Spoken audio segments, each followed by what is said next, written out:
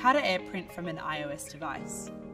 AirPrint allows you to print to your Brother device directly from an Apple device over the network without the need to download any extra apps. Before you begin, first check that your Brother device is AirPrint compatible. Go to the support.brother.com page.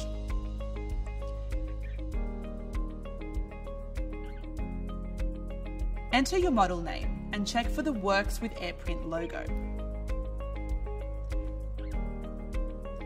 If your Brother device is compatible, set up AirPrint by first making sure your Brother product is connected to your Wi-Fi network and has internet access. If you have not set up your Wi-Fi, please watch this video first. When you're in the document or app you wish to print, you need to press either the curved arrow, share or tap icon. Tap the printer icon or print option. Tap the select print option and your device will search for printers connected to your network.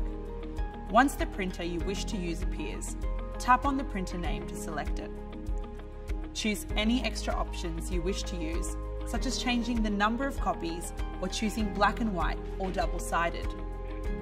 Tap the print option on the top right next to the print options heading.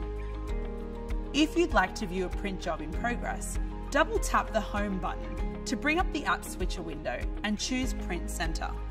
To cancel the print job, choose that job in the Print Center and click on the red Cancel Print option. You'll find this at the bottom of the print summary page.